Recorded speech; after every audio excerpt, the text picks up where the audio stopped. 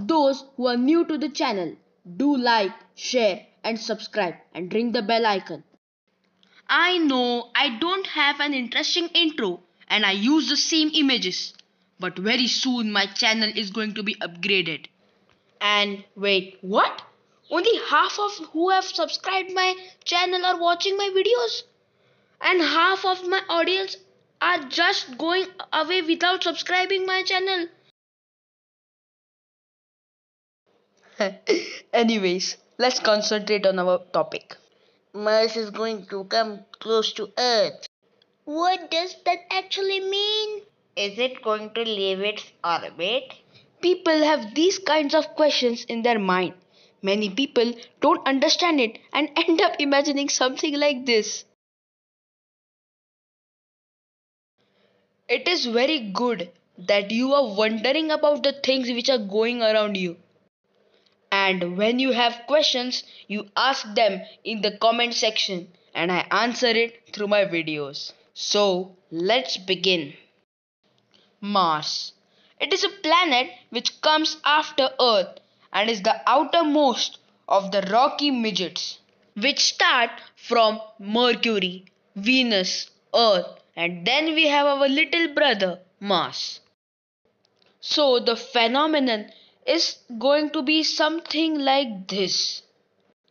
But Mars is not going to move from its orbit and is not going to move with its orbit as shown in the animation. Now let's have a look at another animation which will explain you everything. The closer the object is to the sun, the faster it moves. As Mars comes after Earth, it moves slower and the speed of both the bodies differs. But when these objects get aligned after several years, they come in front of each other and the sun, the earth and Mars occur to be in one line. A close approach occurs during the retrograde motion. On other days when we look at Mars, it is diagonal to us. But tomorrow, the Earth and Mars will be on the opposite sides, which results Mars to come close to Earth. This is how we see Mars on other days and how we'll see Mars tomorrow. I will make a separate video on this if you want. If you want me to make one, then please comment below. This video is going to be small cause I have exams and I have to study. This is a special video for today's phenomenon.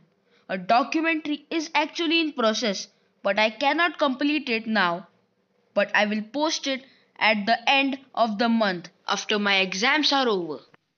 Do comment below if you see Mars tomorrow and I will be uploading a video of the photos of Mars during tomorrow's phenomenon.